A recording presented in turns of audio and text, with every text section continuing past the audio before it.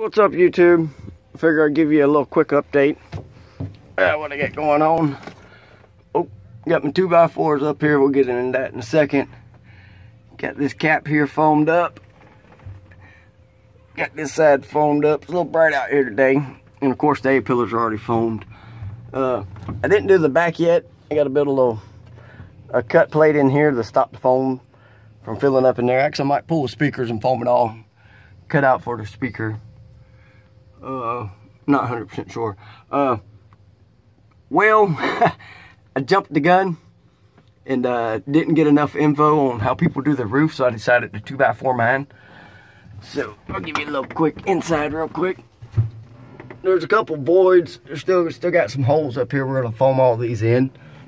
Get off from the speaker.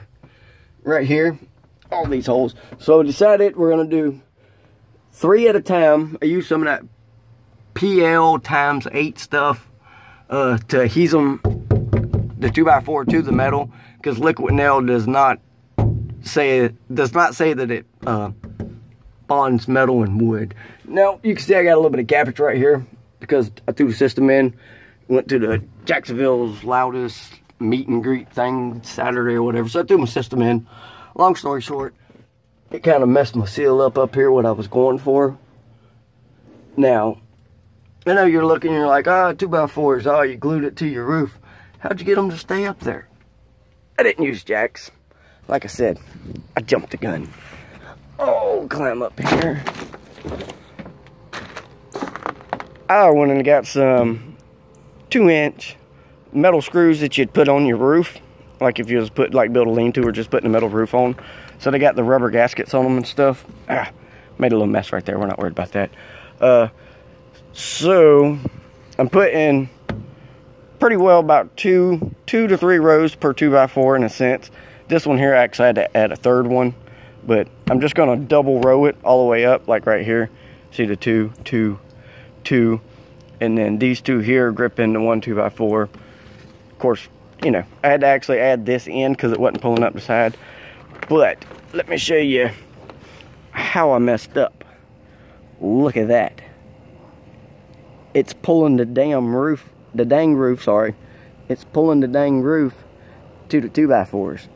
Whereas other people I talked to just took some 3/4 inch, put a bunch of slices in it to make it roll and bend, you know, because you gotta try to get the arch. Well, my 2x4s are flat, so of course I'm pulling the roof to it. So once again, I'll show you the view. So as you see what I'm talking about right here, it's gonna actually be a puddle right here. My whole roof will be flat.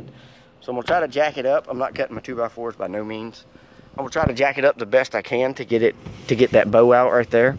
But basically I'm gonna pull the roof all the way across flat, mount it to just 2x4s. Of course, I'm not gonna run as they say, a stripper pole. I'm just gonna run 2x4s up in this puppy. And then after I get it all the way across, I'm gonna cut a hole right here, a small hole, just big enough to send a 2x4 through. So I'm gonna send it through the double baffle and actually mount it down here to the floor. So I'm gonna actually get the 2x4 mounted after I get it all jacked up, and then I'm gonna go up underneath and screw. 2x4 is gonna be right here, aim through. Of course, I'll put two holes down, up, down, bottom, so I know where to drill at. And then when I'm gonna come through the underneath side of the truck basically, and screw in that 2x4. Put a couple brackets on the inside of the box so you don't see it right here. And then it'll just be a 2x4 with pretty good cutting and a little bit of caulking or whatever, liquid nail, whatever we decide to use. It'll be pretty good. So it's gonna go through the box in a sense, and then up to here, up to my roof after I get the 2x4s across, and it's gonna mount to the 2x4s here and there. So in a sense, if you know a little bit about base and all that good stuff, then you know kind of what I'm going for. With that, actually, the reason I decided to go to the floor instead of to the top of the box, because I'm starting to get a little box vibrate right now. Of course, it ain't screwed down fully, but I'm starting to get a little box vibrate. So I hope when I mount it to the floor with that 2x4, I'm going to get some brackets from Home Depot on the inside to mount to the 2x4 and then screw to the box. So that way, it'll be braced right here, and then, of course, top to bottom right there. Now, sounds way, way easier than it's going to be. It might actually be dang near impossible to do this because, in a sense, I have to get a 2x4 through this truck. Let me take a step back, give you a view.